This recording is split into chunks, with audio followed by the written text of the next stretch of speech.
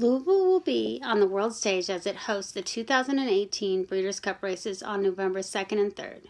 Held each year in November, it's hosted by different racetracks. This year it's back at legendary Churchill Downs.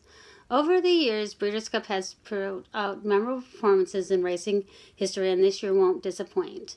Breeders' Cup 2018 is 2 days of exciting races that feature many international influences. The highest purse race is the Classic, that has great contenders competing for the win circle. The horses and owners who hold records for the Breeders' Cup, and how women have influenced the Breeders' Cup. I will talk about the contenders for this year's Classic, about past Breeders' Cup records, and to the women who have influenced racing. Will it be Accelerate, Diversify, or maybe Mandelson, or will the Classic go to another?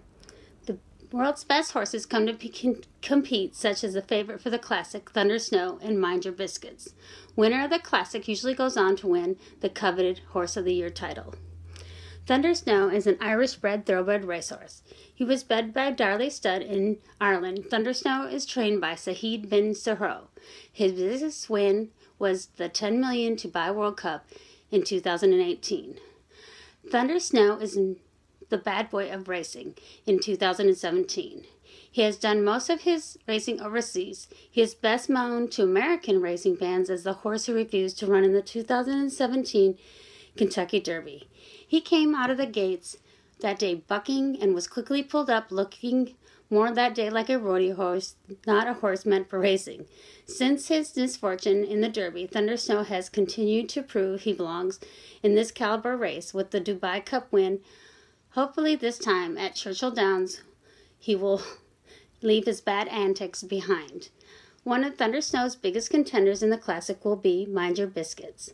Mind Your Biscuits is a New York bred horse that has earnings of over $4.1 million. He is the richest New York bred in history, trained by Chad Summers, who thinks that they're going to love Churchill Downs. Mind Your Business is a late closing speed demon with an unusual name. He has run 2 past Breeders' Cup races and finished both third. He has also been very consistent with 7 wins, 10 seconds, and 3/3, with 23 lifetime starts. Now let me tell you about the winners and records set by past Breeders' Cup holders. Every race run on Breeders' Cup Day is worth at least $1 million and goes up from there, with the Classic having a purse of $6 million. With these types of earnings, it's not surprising the record held by winners of the Breeders' Cup races. The top jockey with the most Breeders' Cup wins is Mike Smith with 25, while the trainer with the most wins is G. Wayne Lucas with 20. The oldest horse to win a Breeders' Cup race is Kaleidoscope at age 9, who won the marathon in 2012. Golakova has won more Breeders' Cup races than any other horse, with 3 wins in the Turf Mile. American Pharoah is the only Triple Crown winner to complete the Breeders' Cup races. Highest Breeders' Cup earnings by owners go to Godolphin Racing with over $17 million in wins. They hope to increase this with Thunder Snow in the Classic this year. The top earnings for horses in the Breeders' Cup goes to Zenyatta with over $4 million. Zenyatta has won the Distaff in 2008 as well as the Classic in 2009.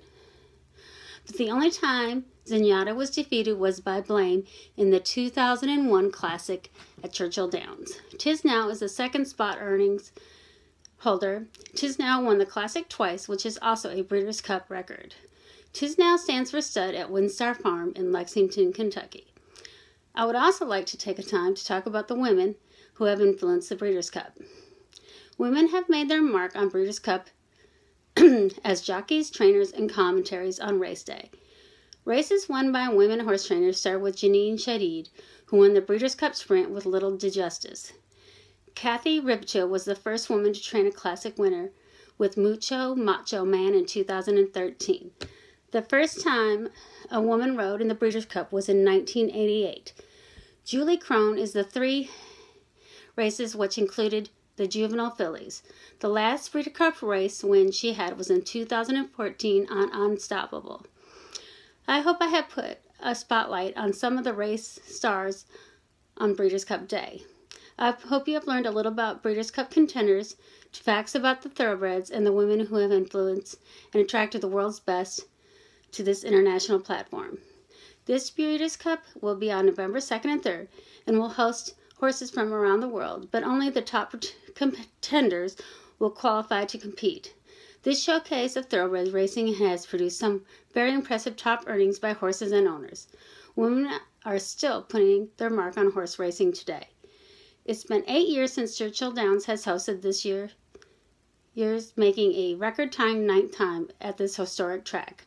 I hope this year's 2 days of exciting international racing will have many nail-biting finishes and records to be made.